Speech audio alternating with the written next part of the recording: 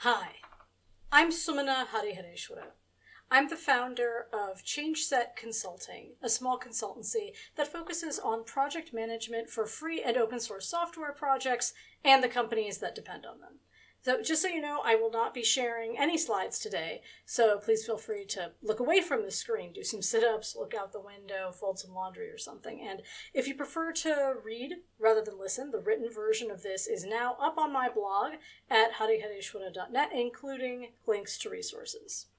In your open source project, maybe you're seeing different contributors contributing at different rates and in different rhythms, and that's causing strain. Your symptoms might include long waits for feedback and reviews, problems discussing issues and coming to decisions fast enough for everyone to feel reasonably satisfied, resentment, both by those who are waiting and those who feel rushed and overloaded, and ultimately problems with morale, retention, and really everything else. Sometimes different participant groups want different project velocities and rhythms. That's cadence shear. Like when most of your team is volunteer, but there is one Google Summer of Code intern who's working 35 to 40 hours a week for 3 months and who needs faster turnaround on code reviews.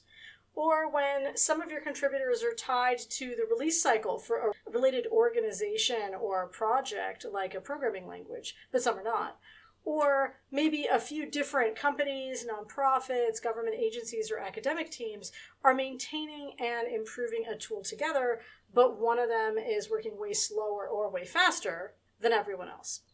In general, cadence shear is a problem where different subsets of the team are attuned to different deadlines or have different levels of urgency for project progress. So first off, this is a problem of success. Congratulations, your open source project includes contributors with genuinely different incentives and from genuinely different contexts.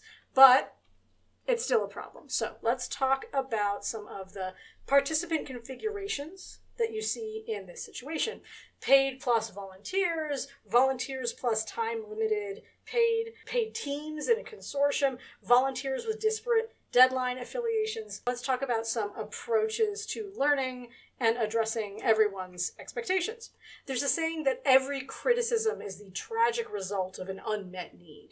And in keeping with that, a lot of these recommendations boil down to setting expectations and aligning on priorities. And I'll share some specifics on how to do that. In this talk, I am going to mainly assume that you are the leader of the project in question, but sometimes I will share tips and suggestions for what a contributor can do in this situation. And I hope it's useful for you to consider the situation from both perspectives of what we owe to each other and what we can offer. Let's start with a scenario of multiple different paid teams from different organizations that are trying to work on a project together, but not all at the same speed. Here is an example that one of my friends told me about. He works at an organization that houses a project where they're trying to get wide adoption plus encourage a multi-vendor ecosystem around it to support that wide adoption. And they are pretty resource constrained, and a vendor said, let's team up. We will write code for the features that we want. The vendor had a strong, dedicated engineering team and could produce code pretty quickly, but they ran into a big problem because of the code review bottleneck. The vendor would put several developers onto a task and they'd take a month to write it and submit it for review. And then the development team at the host organization would have to shift away from their own priorities, take a week to go through and review this code and ask for revisions and fall behind on their own roadmap. And the vendor's customers were getting antsy about getting these new features delivered. The host organization said, look, we want to make this work, but we need more help with testing resources to get through these reviews faster. And the vendor said, okay, we can help with that.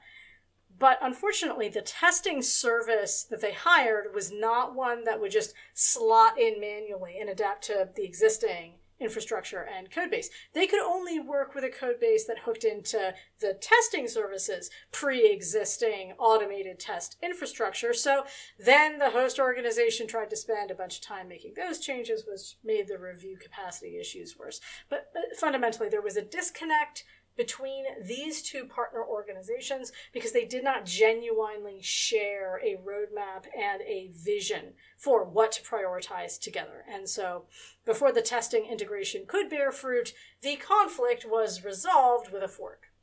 And now there's duplicated effort and a bunch of bad things that happen when there's a fork. So what could they have done instead?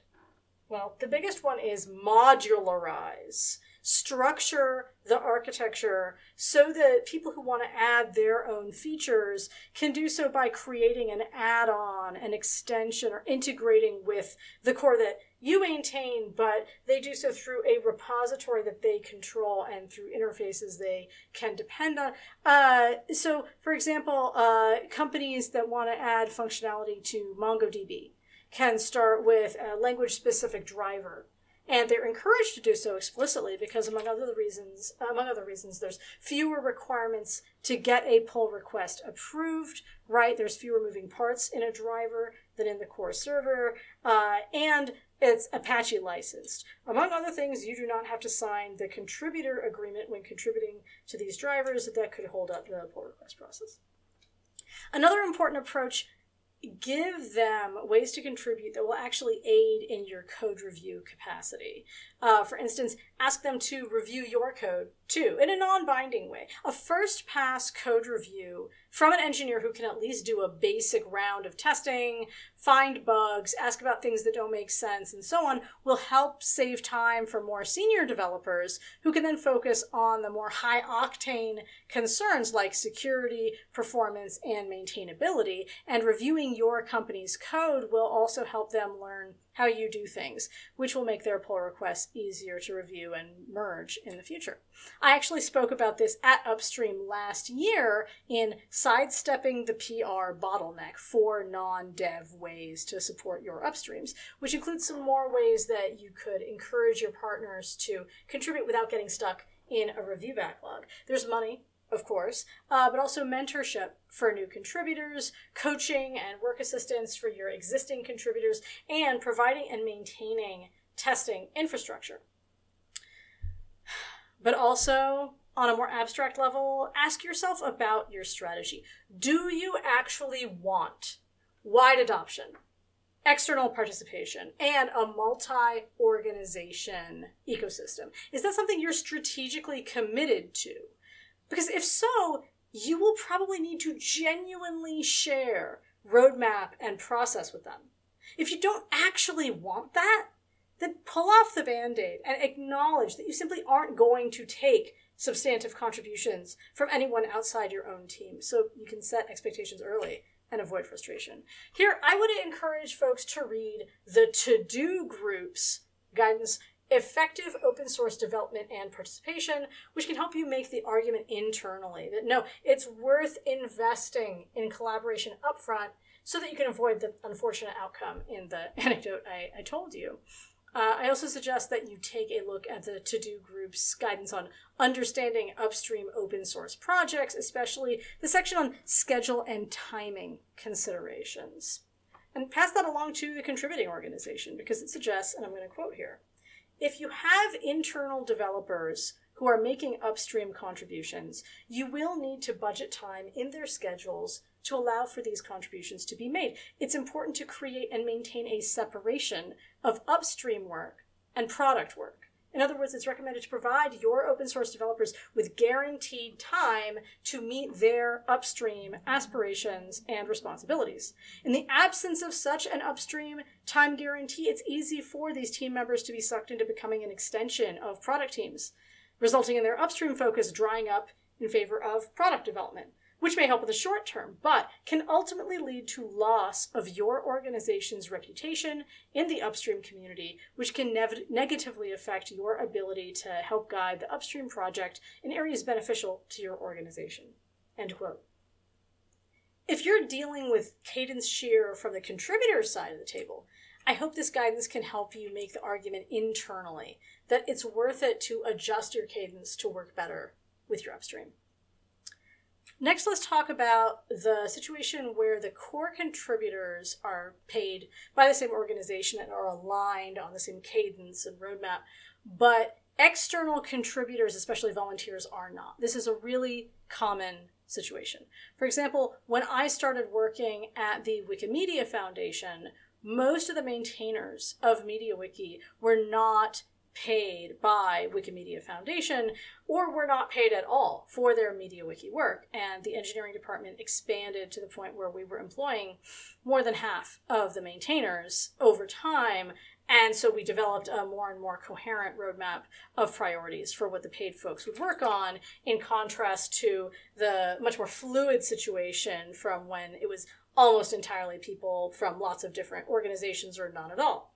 But we wanted to ensure that people outside the foundation, in particular volunteers, could make meaningful contributions. And this was partly for basically ideological reasons, ensuring we didn't just turn into an elite ivory tower, but also for pragmatic reasons, making sure that MediaWiki stays a multi-vendor, multipolar project is good for the continued health of the project. For example, it helps MediaWiki stay attuned to changes in technology and user needs, and it helps grow contributors whom the foundation or other vendors might later hire.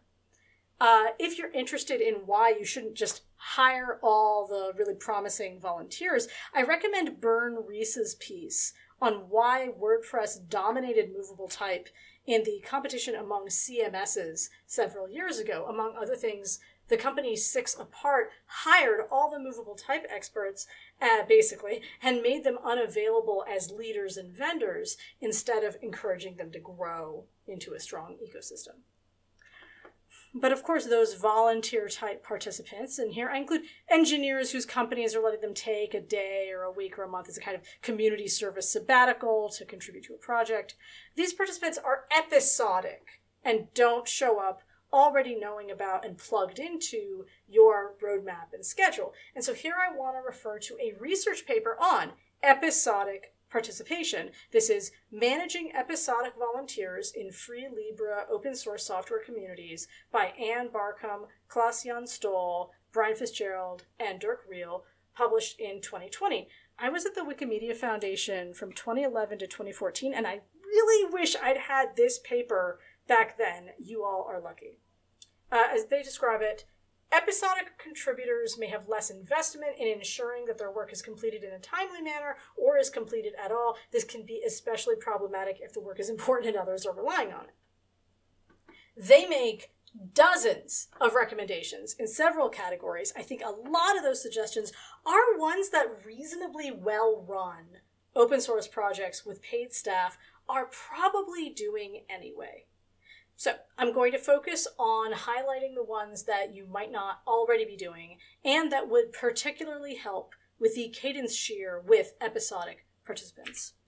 In governance, suggestions include manage the delivery triangle, adjust scope, quality, or features, or schedule when project releases cannot be completed on schedule at the desired level of quality with the expected features. If you're really deeply committed to including episodic participant work on the critical path, this is one way you could do it. Another suggestion, define measuring and success. Define what successful engagement of episodic contributors looks like. Describe how you'll measure the impact. This helps you because it makes you make it concrete. What are you looking to achieve by engaging episodic contributors? Because then you're on steadier ground to invest in that and make trade-offs, whatever that ends up looking like for you. In preparation-related suggestions, they include create working groups with a narrow focus. And this is one I've definitely noticed larger open source projects doing as a way to harness interest from people and institutions that are particularly interested in one specific topic, while creating a bit of a membrane between that hive of activity and the maybe slower paced work of other sub-teams, or vice versa. Set expiration dates, set distinct deadlines for initiatives. I have found this approach is surprisingly underused. When you are trying something new in contributor recruitment and onboarding and retention, some kind of experiment, if you don't set an end date, you're likely to just accidentally slide into considering it a new part of the status quo without genuinely stopping to evaluate whether it worked. Provide templates for presentations. Create one or more standard slide decks, which your contributors can use with or without modification. Remember, you can use the knowledge and curiosity of episodic participants. For example, you could ask them to teach about your project at meetups, at conferences, and in their communities. You may have just found your most enthusiastic marketer. The researchers suggest contributors may be more likely to present if they don't have to create the material themselves. And I can tell you, this has particularly worked well for Google Summer of Code and Outreachy to help enthusiastic supporters spread the word about those programs, for instance, on college campuses. And this is something they can do completely on their own schedule, so it does not cause Cadence shear with yours. And this is related to another recommendation later. Encourage learners to mentor. Engage them in leading other episodic contributors. Let them review episodic contributions. Again, encourage them to do work that doesn't end up waiting for or diverting your critical path. Write modular software, right? Ensure that software is modular. This goes back to what we were saying before. In the onboarding contributors section, I'd like to highlight a few tips. Ask new and infrequent contributors about their expectations, availability, preferences, and experience. I've consulted for a few projects where my team, as a consultancy coming in, was making the first systematic effort they'd ever had to talk with the episodic contributors about what they wanted and their expectations and the context that they were coming from. I think a lot of maintainers would rather do something low touch, like a survey, but that is just not going to give you the same quality of understanding. Because you and the contributor have really different mental models of what contribution even might be structured like. And you have to have a conversation so you can elicit their mental model before you can work with it. And then you can guide people to roles and activities that will fit with their schedule and with yours. Screen potential contributors. Screen them to determine if they're a good match for the role. This may include having availability at the appropriate time or being able to commit to a certain amount of time. Relatedly, explain the need for maintenance. Educate contributors about what happens to a contribution after it's included in the project. Explain the benefits to the project if they remain available to maintain their contribution. I think in open source, we're often inclined to say, the sky's the limit. And anyone who wants to try should go for whatever they want to work on. We defer to the contributor's autonomy. But once we take a moment to consider what factors make it really likely that a contributor will be able to succeed, or very unlikely that they'll succeed at a particular role or activity, we can figure out some guidance, some expectations to set. And sharing those up front is actually a good idea. It can save people a lot of unnecessary frustration. And it's motivating, in fact, to contributors who are currently uncertain whether they're qualified, whether they have enough time to try something, whether they'll have enough consistent time to work on a particular task. You've now taken away the guessing, so now they know. The researchers mention guiding to junior jobs. I would add here, for volunteers who are more open to guidance on what they work on, ask them to work on peer-led projects, extensions, add-ons, the larger ecology. Again, modularization here is your friend. Manage task assignments with an application. Use something like a wiki or a bug tracking system to handle the assignment process. The researchers suggest I would connect this with a few of their working with contributors, suggestions. Give permission to quit a task. Give people permission to skip a period of work or a task without recrimination, and encourage people to quit. Encourage people who no longer wish to fulfill a role or complete tasks to step down. For example, the Zulip bot tool, which has been developed by the Zulip open source community, automatically unassigns a bug if they haven't commented on it or done any work on it in several days. Or for larger responsibilities, later this month, on June 21st, is the solstice. And at the solstice, twice a year, is Volunteer Responsibility Amnesty Day. The idea is if it's clear who's responsible for a particular activity or task, say through using an assignment system, and we explicitly remind people regularly that it's completely fine to say, actually, no, I need to stop doing this, then if we do that regularly, it means everyone can set more realistic expectations. And you can incorporate more realistic plans into your schedule and roadmap. The researchers suggest automate process assistance. Consider automation to help people work through the early processes, such as a chatbot or a step-by-step interactive site. Again, this helps you decouple your expert's time investment from the contributor's time availability. This is an area where platform support would be welcome, by the way. There's a working with contributors suggestion. Rotate focus areas on schedule. Rotate between different focus areas with a consistent schedule. This is especially good if you have episodic contributors with specialized skills or domain knowledge. People will be able to plan when their expertise is needed. Imagine someone who's full-time at VMware and wants to plan when they could take a sabbatical to contribute to your project. If you can collaborate with them to work on the timing, that's a big help to you both. I'll also add something that these researchers don't go into explicitly, but is kind of implied. If you want to gather contributions from episodic volunteers, you will need to have most of your communication happening asynchronously most of the time. I recently read a suggested breakdown. 70% of your group's communications ought to be asynchronous using GitHub, Google Docs, Zulip, Slack, and similar tools.